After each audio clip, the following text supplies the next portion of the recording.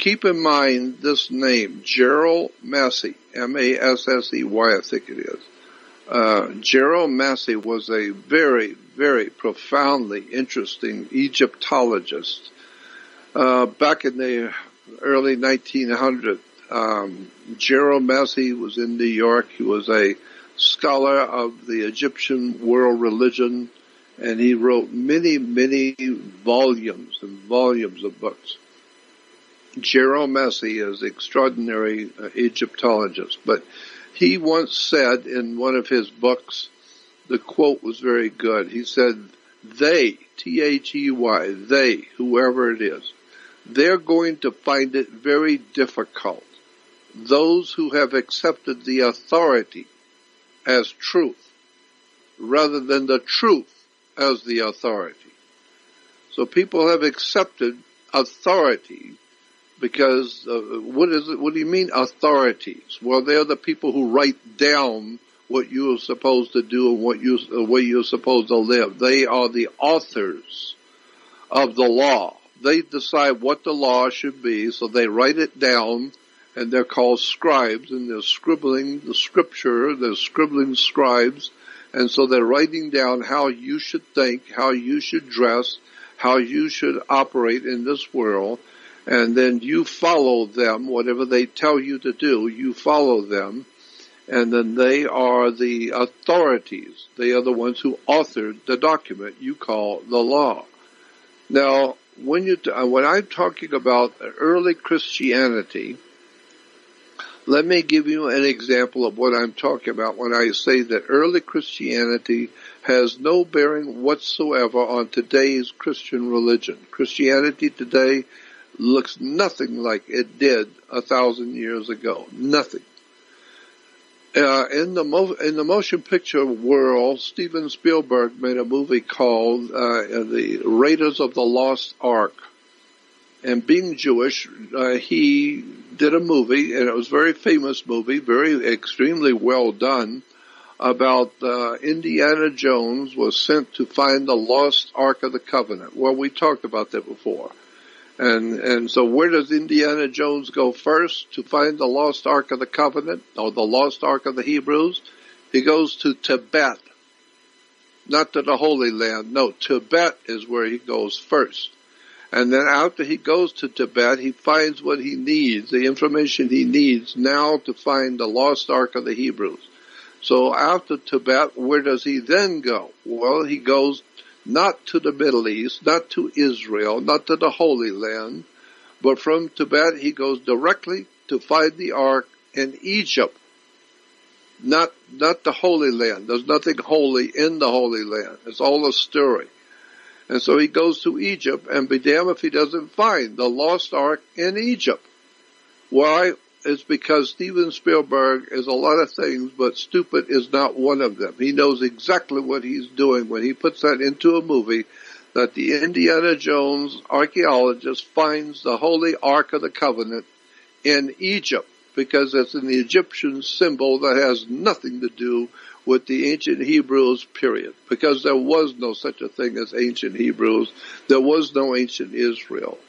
And so the next thing, this is dealing with stories in the Bible which are not in the Bible and which are not being explained to the people. The lost ark is an Egyptian ark, not a Hebrew ark. There never was a Hebrew ark. It was just a story. But in the next movie Spielberg made was the after Raiders of the Lost Ark. The next one was the hunt for the what was it called? The Last Crusade, Indiana Jones and the Last Crusade. And what was the Last Crusade? Well, the Last Crusade was for the cup of Christ, for the Holy Grail, for the Holy Cup that Jesus was supposed to have drank from in the Last Supper. Well, the Last Supper is a metaphor. There was no Last Supper. It has nothing to do with people eating and drinking together in a supper. It has to do with the Jewish symbol of the Passover meal. That's a whole story we could get into if we haven't, but not now. So in the Indiana Jones and the Last Crusade, he's looking for the cup of Christ, the cup of the Grail. And so we read in the Bible, today you can read in the Bible a point where Jesus says in the New Testament, he said, upon this rock I will build my church. Now this is important because it's in the New Testament and it's supposedly Jesus saying this. And Jesus said, upon this rock I will build my church, and the gates of hell shall not prevail against it.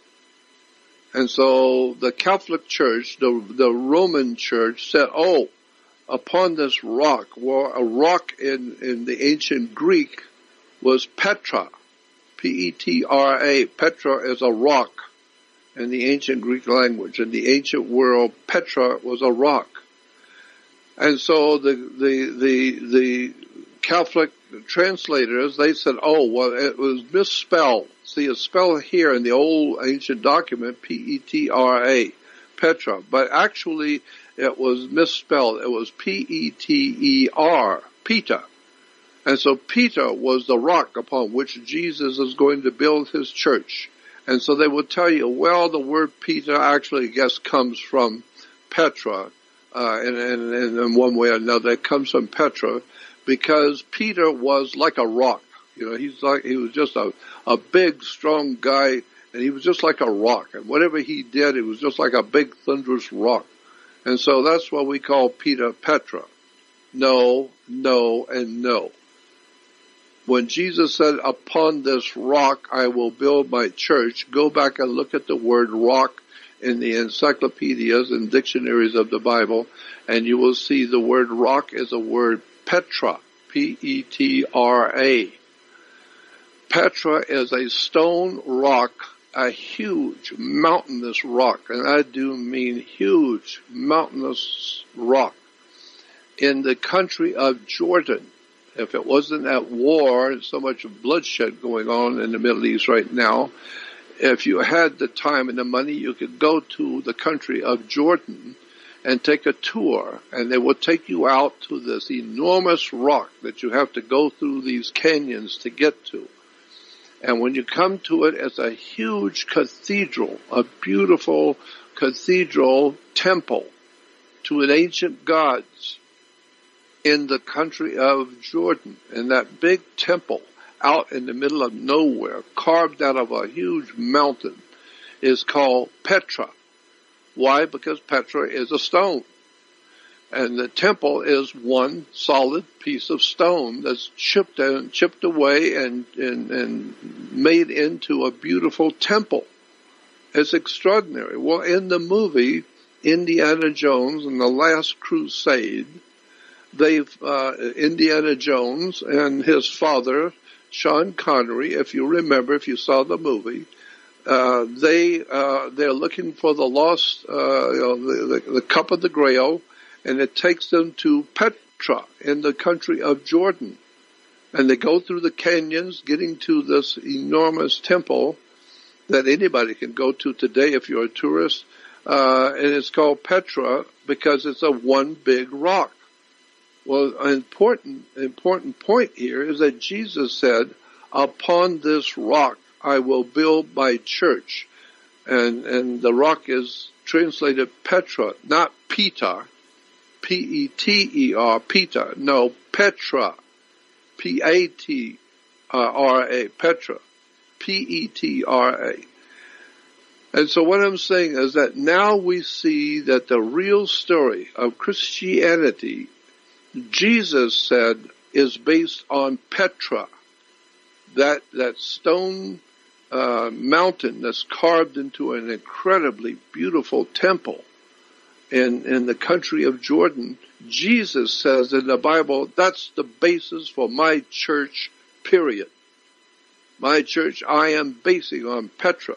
So you better go back and look at the country of Jordan, and then look at Petra, the great temple that was carved out of the mountain of stone. Upon this rock I will build my church. Well, that's exactly what it is. And so when Indiana Jones and his father, Sean Connery, they go inside the great temple of Petra, and what do they find but one of the Knights Templars? One of the Knights Templars and the Knights of St. John, and he's kneeling before an altar with all of these different candles and holy things all on the altar, and he is protecting, he's standing guard over the very foundations of Christ and the Christian religion, is in Petra, the carved temple out of a rock. And so if you really are interested in Christianity, you might want to forget all of this nonsensical stuff you've heard out of Hollywood and out of the churches, and go back and read the scripture, and it says, upon this rock I will build my church, signed Jesus. Now I'll go back and look at Petra in the country of Jordan, and you will find that there's a whole new story based on what we today believe is called Christianity. No, Christianity is a dark and profound understanding of that great temple in the country of Jordan called Petra, and who built it, and why did they build it the way they did. And that's the foundation of real Christianity, is in Petra, in the country of Jordan. It has got nothing to do with Rome, nothing to do with Babylon or any of the rest of the ancient places in the world, but Petra.